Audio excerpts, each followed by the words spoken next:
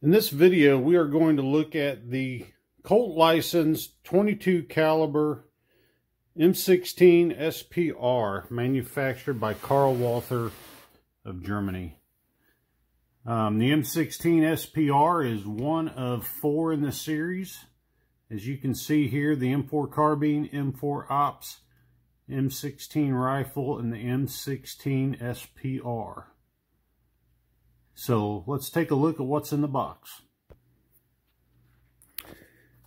When you open the box, you're greeted by a red plastic envelope, and it's actually folded up in a way to where the decal reads documents enclosed. But I've opened this up and taken photographs of the content, so this doesn't exactly represent what you'll see when you open it up. So you've got the documents on top, and we'll look at that in more detail in a minute. You've got, I think it's like an 18 or 20 round magazine. You've got the rifle itself sitting down here in the middle. Packaged pretty well. It's protected pretty good. And then one thing you got to look out for if you buy one of these is you've got a red envelope down here, and this says small parts enclosed, and we'll look at what's in there shortly. So let me get the document bag opened up and get those contents laid out, and we'll look at those real quick. Okay, I've laid out the contents of the red document bag, and we'll just work from left to right here. This first item is a brochure from the National Shooting Sports Foundation. I won't go into detail what that is. Next, you have directions for the use of the firearms lock that's included. This red sheet here is a multilingual warning. And it states, to avoid damage and disassembly, loosen the barrel nut until the barrel sleeve and compensator are separated by at least 5 millimeters. Only then is it possible to remove the front and rear pins from the upper and lower receiver. And you will see what that references here in a little bit.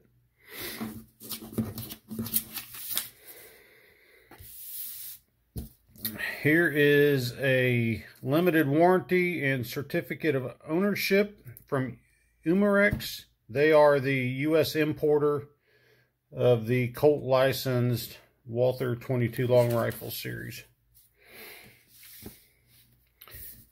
Here we have the manual for the rifle. They use one manual for all 4 firearms that are in the 22 long rifle series.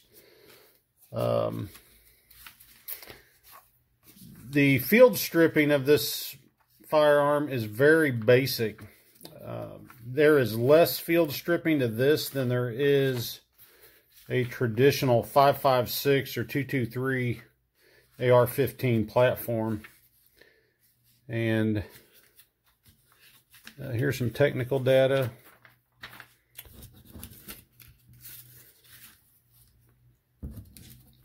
Trying to see if I can find the page real quick that shows the end of the field stripping. I think I went by it. This illustration here shows the back of the receiver. And what they're doing there is they're adjusting the cycling speed of the weapon.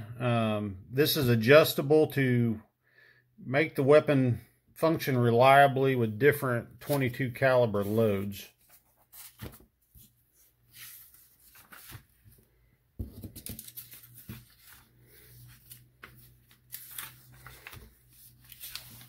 So anyway, we'll talk more about the field stripping in a little while.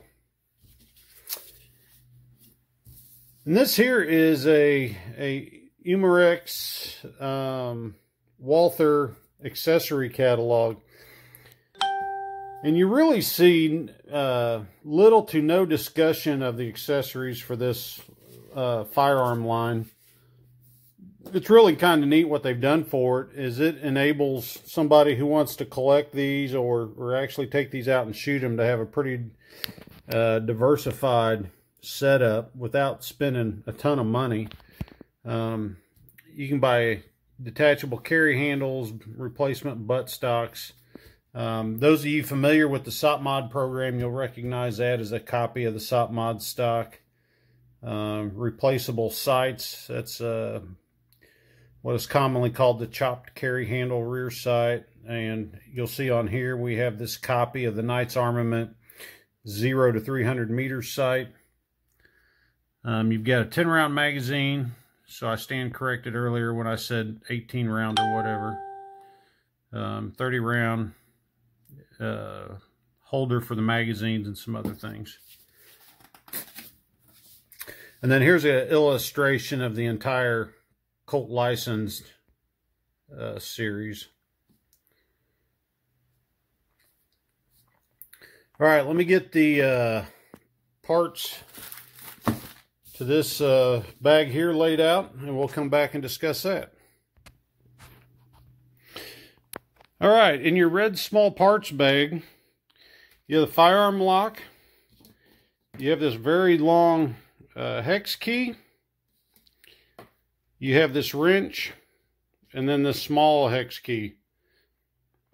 This larger long hex key is used for the adjusting of the cyclic rate of the weapon. And you'll see in a little bit there's a hex screw on the magazine release, and I believe that's what this is for. This wrench is used to remove the flash hider, and I'll show you that later when I'm showing you the weapon breakdown. So that's the accessories included in the red small parts bag. So the next thing we're going to do is we're going to take the rifle out of the box along with the 10 round magazine here. To get that 10 round magazine out is a little bit of a trick. Let me get the rifle out of the box. It's wedged in there in a couple of places. Let me get that done and I'll be right back. I've got the rifle out of the box, and I had to take that out first because of the way they have the 10 round magazine in there. And I just want to reiterate, earlier I incorrectly stated this was a 20 or 18 round magazine. That is not right. This is a 10 round magazine. But the way this fits in there, to get it out, I've had to kind of open the box a little bit.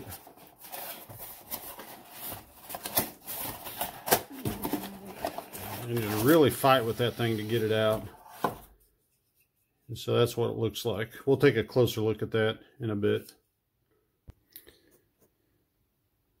All right, I've got the rifle out of the box. I've got it up on my table here. And it's almost, a full-size rifle is almost too big for my table, but I'm limited to some space. But you'll see here it's got the full-size buttstock, traditional pistol grip. One of the characteristics of this firearm is the vague copy of the Knight's Armament free float rail rifle length rail system. And the folding front sight here, which is characteristic of the what is known as the SAMR rifles. And we'll look at that a little closer in a little bit.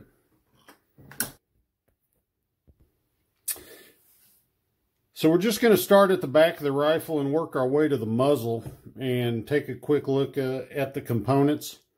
As I mentioned before, this buttstock is identical to a full-size A2 or A4 stock. It has a back gate latch here that opens the storage compartment. The butt plate is plastic. The door is plastic. I think even the latch is plastic, but it's hard to tell. You do not have a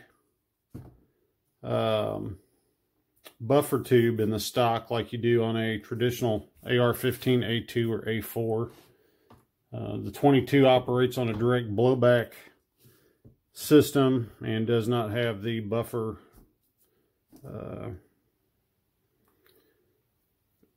necessary for the bolt action.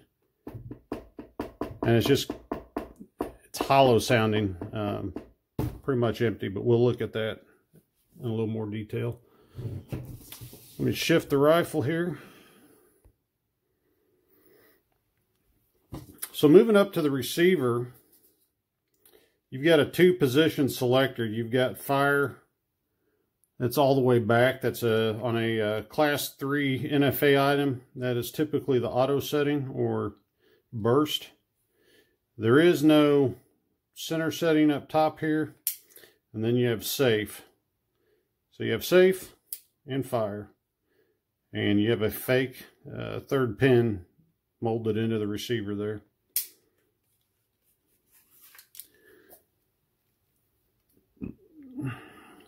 Your data there in the receiver says Colt Manufacturing Company Incorporated, Hartford, Connecticut, USA. You have a simulated bolt release that does not actually function, and you'll see that a little later. You have the other side of the magazine release, and then you have the laser engraved magwell markings, which is a rampant Colt. The Colt trademark emblem. It's M16 rifle, caliber 22 long rifle, and then the serial number. So moving a little farther forward, we have the rifle length rail system here, which is supposed to represent the Knights Armament free float rail system seen on the Mark 12 Mod 1. The rail covers work the same as what you see on the M4 and M5 rail adapter systems. You have the spring clip that you push on to release the tension on the back side, and it slides left and right over your 1913 rail. Let me get my camera down here. So you can see there's no gas tube in there. Again, this is 22 long rifle. There is no use of the gas system to manipulate the action in the firearm. So you'll see there's no gas tube going here into the gas block front sight assembly like we're used to seeing with a traditional AR-15 M4 carbine type system.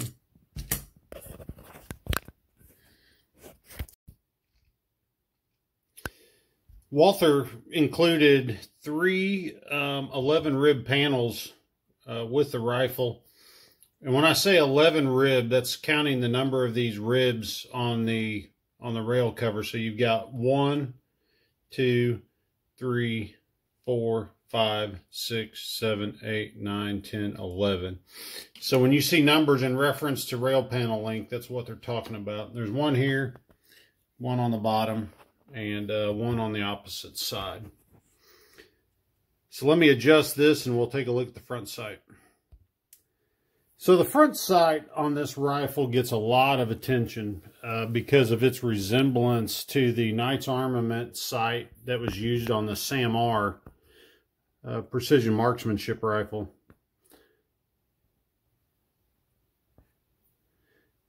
And so you have a lever here on the front that moves left and right. That's a locking lever. Left is in the locking position. Move it to the right, and that should unlock it. Maybe I have it backwards. There we go. So I'm going to move my camera here and give you a 360-degree view of this thing.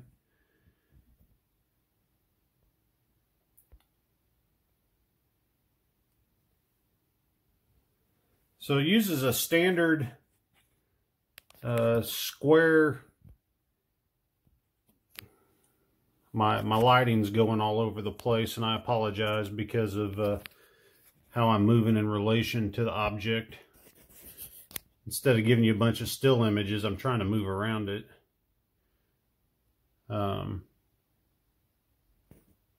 But it uses the A2 style square front sight post, same detent type.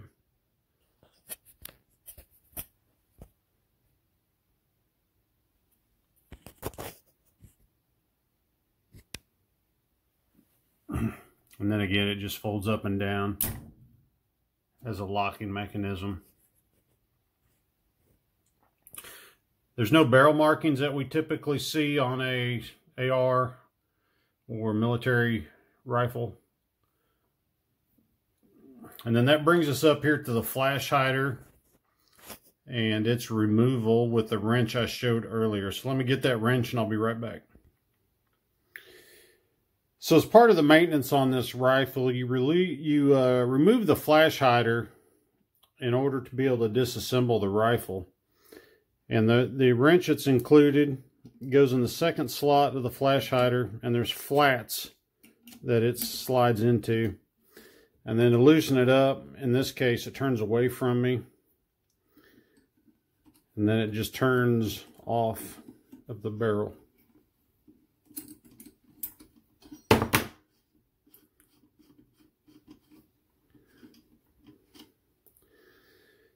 So the flash hider is the A1 style. It's got flash ports all around the circumference of the flash hider. There's where it threads onto the .22 caliber barrel. I'm going to try to pick this rifle up and show it to you. But this is not a traditional barrel design. This is what looks like a barrel with a .22 caliber insert in it. So now that we've got that off and you've had a chance to see what that looks like, let's come back here and see if I can take this apart. These pins fit extremely tight in this thing. Yeah, I'm gonna have to go get a hammer off my gun bench. I'll be right back. All right, when I took that break to go grab the hammer off my gun bench to loosen that rear receiver pin, I realized I hadn't shown you the other side of the receiver or the rear backup iron sight. So what you see here may be familiar to some of you already. It is a replica of the Knights Armament 0 to 300 meter backup iron sight that was seen in the original SOP mod program. You have your rear sidearm that pops up there. You have your windage adjustment knob right here. The actual military rear sight has a rubber or plastic insert there for long range, short range changes. That is not a included feature on this. I'm not sure why the designers of this rifle chose a 0 to 300 meter sight. I think they count on their customer base to not really be familiar. Those of you that are smart on the SOP mod or Mark 12 Mod O or Mark 12 Mod 1 program, you're already seeing that this rifle is just a mix of features from those. And then over here you've got the ejection port cover. It's just a standard metal door and pin and spring. The locking mechanism here is plastic though, which kind of surprised me. And then it says, let me get it focused in here for you. It says license, trademark, and new Colt Holding Corporation, made by Karl Walther, Germany. And back there behind the magazine release, U.S. importer, Umarex USA, Fort Smith, Arkansas. Then you see you've got the tick mark in the reverse of the selector with the safe and fire markings. Here is the hex key I mentioned earlier for the smaller hex wrench that comes in the tool bag. I have not disassembled this to that extent, so I don't know exactly what that does, and I'm not going to disassemble it because I'm selling this, actively trying to sell this right now, so I'm not taking it apart any more than just field stripping. So let me adjust things here, and we'll separate the upper and lower receivers. All right, I've got the front and rear receiver pins started, so I'm just going to finish pulling them out. They're not captive like they are on a traditional AR platform. They do come all the way out, as you just saw. So your rear pin is shorter than your front pin. It's just the way that's designed. And we'll separate these. So here's what the lower receiver internals look like.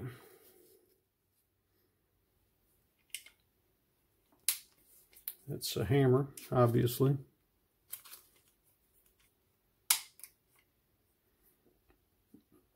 Here's your bolt catch I mentioned earlier that's not functional. It's just sits there to make the rifle look more correct.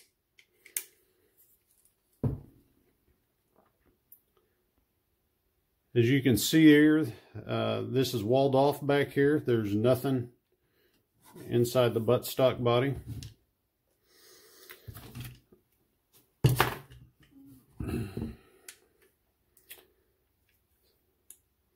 So you see some discoloration here on the bolt. That is because of test fire. I have not fired this. This is as it comes from the factory. You have an assortment of their quality control marks and stuff there. Serial numbers on the bolt. So this is what the internals look like. Looking up through the bottom of the receiver, you can see the movement of the bolt there. I'm going to try to give you a view at the back here. So again, there's no reciprocating bolt carrier or anything like that when this rifle fires. Everything is stationary. It's a direct blowback bolt there. The long hex key is used through this opening here to adjust rate of fire for the firearm to function reliably with different .22 caliber loads.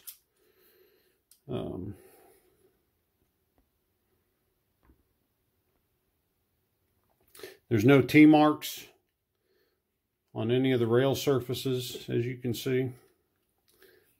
T, R, L, B, any of that. There's a look at the bottom.